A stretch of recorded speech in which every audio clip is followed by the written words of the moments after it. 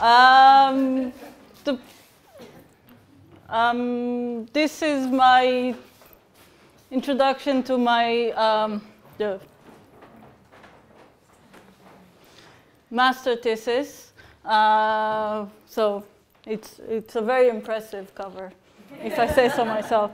So who am I? People don't know me. My actual full name is Yifat Shaik. None of you can say it. Maybe Sua can. But most people just use Yifat Shaik because it's slightly easier to pronounce. You did a very good job, Cecily. I'm used to. So my history with computer games is kind of weird. I started playing computer games when I was 6.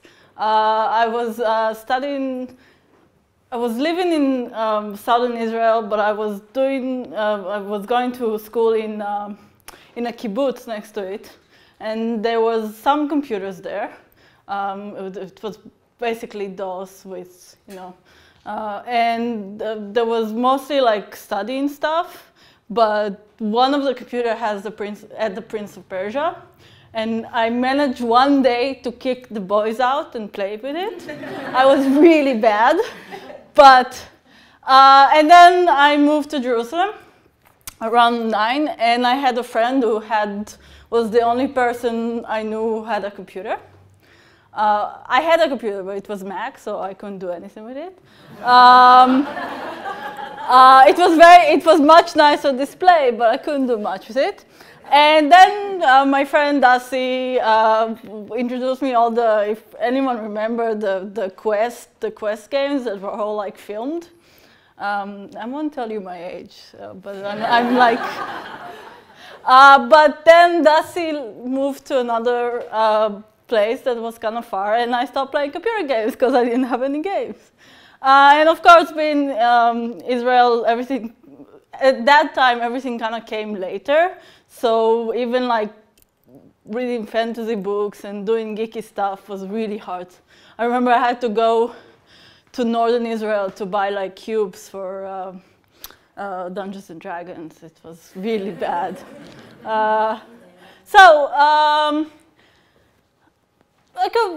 Life continued. I eventually got into art school and I studied animation, and after I finished studying, I decided I'm never going to touch and do animation again. I've done it a few times, to be realistic, but it's not one of my greatest passions. And so at the meantime, I worked as an illustrator, graphic designer, compositor, anything that, and if there's spelling mistakes, I'm sorry. And everything that pay the bills. And then in 2007, a very good friend of mine was very nasty and gave me World of Warcraft. And that was very bad because I was in the last year of art school. I finished art school with a very low grade, but I really got into World of Warcraft. So I started with World of Warcraft and moved on to other games. But I started to get like a passion for gaming, but I never thought of making them. A few years passed and I was working in Israel as a graphic designer in a big newspaper, and I was feeling like I'm going nowhere. And I said, okay, so I want to get out of here anyway. And there's no master degrees in art fields in Israel. And so maybe I should try and do a master somewhere. And I looked around and there was a few really nice masters that had gaming in them. And I was like, So I applied to a few places. Most of them I didn't get accepted, but I was accepted to UCADU, where I am now. And it says nothing about UCADU. There just was nicer. They were just nice enough to accept me. And I've been there, and I'm almost done. So what is my thesis? And I will talk a little bit about the theory because it's a master thesis and you have to deal with that. I started with the whole thing, I'm gonna do a game about war. And like really heavy stuff. And like very serious. And I was doing, and I had this paper, like this board game that was like a prototype, and it was boring. It just wasn't working. So I sat with my advisor, thesis advisor, and I'm like, it's not working. So he suggested I look up game theory, the economic one, not the gaming one, and specifically social dilemmas. And I read about it, and I encountered the prisoner dilemma. Or he gave me also the name prisoner dilemma, I can't remember exactly. But, and so the thesis was starting to shape up as translating social dilemmas, specifically translating the prisoner dilemma into a computer game form. I believe it was done in the past, but it's my little thing, so. So just a quick explanation about the prisoner dilemma. It's a social dilemma that basically says you both were arrested in a bank robbery or something. You're put in separate rooms, and you were given a choice. If you confess and betray your friend, you will get out free, and your friend will get the full sentence. If you remain silent and your friend remains silent, you get a minimum sentence. If you both confess, you get an extra sentence.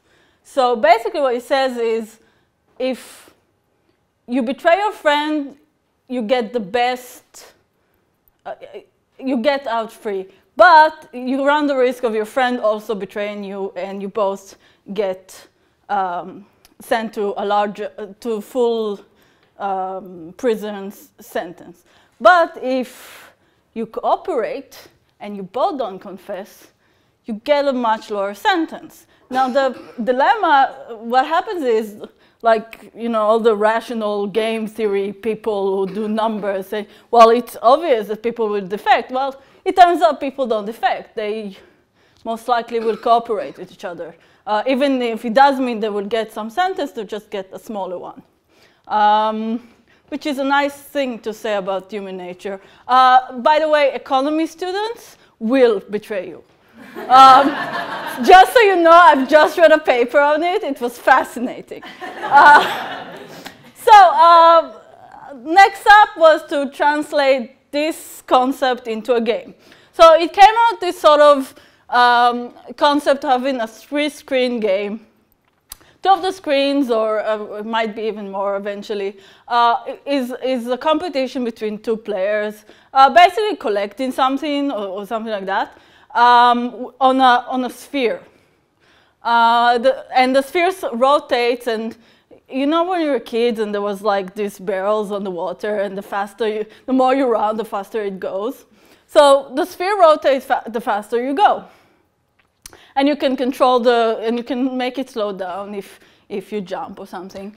And it's a nice little small competition. But you also can influence in a 3rd screen. And on the 3rd screen, there's another sphere. Now the sphere goes smaller the more you collect. So, and the faster you collect. So, and if it gets too small, it just dies and you lose the game. So both of you. So the idea is that if you're playing this game, you both have to occasionally cooperate with each other in order not to lose the game completely. I slowly added other stuff to it. One of the ideas is the fact that whatever you're collecting, it's like small little orb stuff, are like increase the more you have, the faster you go. So you have more to collect. So your chances of winning the game are bigger. There's been this one. There's a lot of like variations that will probably not be done for the finished thesis, but will probably be at one point implemented, which is like So one is like one of them is the time game. So this is what I'm working on now. One is there is a limit of how much they collect, and if someone collects one, you cannot collect the orb. So you're kind of under extra pressure to collect as fast as you can, while not getting the third sphere deflated. And they have to, a third one is to have to keep an object in their, whatever, on their sphere that will not die. And for that, they need the orbs. So you have this pressure, and if it dies, they lose. So they have the pressure of making sure they don't lose either way.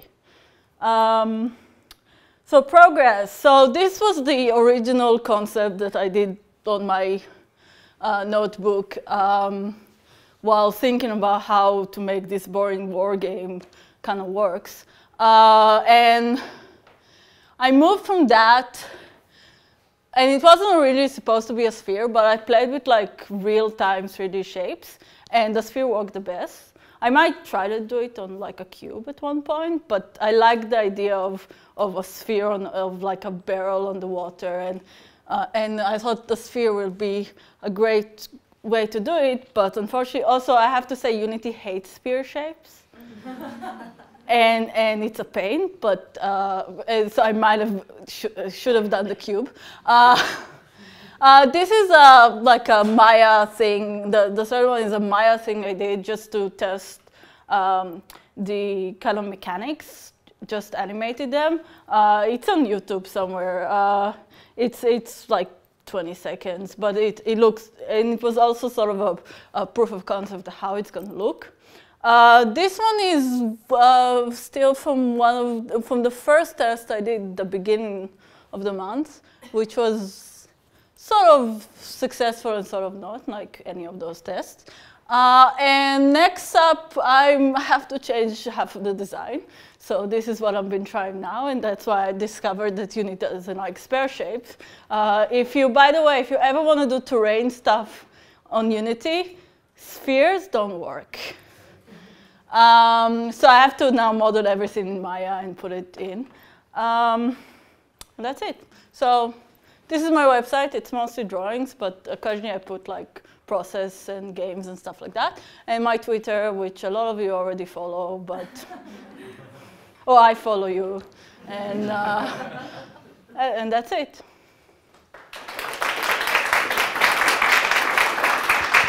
Yes, Henry. So this is your first project in Unity that you're doing? Yeah. And so, well, I did a small one like a few weeks ago, but yeah. In terms of your experience of getting in here, has it been, what has helped make it easier for you, or like and more accessible? Is it tutorials? Is it like working with assets that exist and modifying them, talking to people? Well, I've been super lucky that I know Maya, because the whole Unity infrastructure, except for the codes, obviously, is very similar to Maya. So making the switch was really easy for me. I would say someone who never done Maya stuff, or 3D in general, but it's very specific Maya, or Blender also, will have a lot of troubles. Another thing is that Unity has a shit ton of documentation online. It helps. Andrew is looking, no, because yesterday, like 2 days ago, he helped me. Well, there's a lot of documentation online. At least for me, for the simple stuff, it's really works. You get to a point where it's too complicated and you don't know how to code, and you have to bother people about it. But I think, basically just like online stuff and a bit of the assets in the asset store. Like I got Playmaker when it was on sale, but it has a lot of annoying stuff and no documentation whatsoever. Playmaker is like a node-based coding thing for Unity. Yeah. Thank you.